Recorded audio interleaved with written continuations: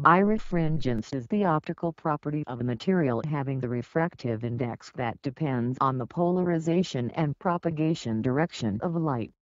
These optically anisotropic materials are said to be birefringent or birefractive. The birefringence is often quantified as the maximum difference between refractive indices exhibited by the material.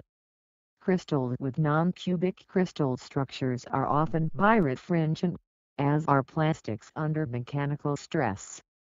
Birefringence is responsible for the phenomenon of double refraction, whereby a ray of light, when incident on a birefringent material, is split by polarization into two rays taking slightly different paths.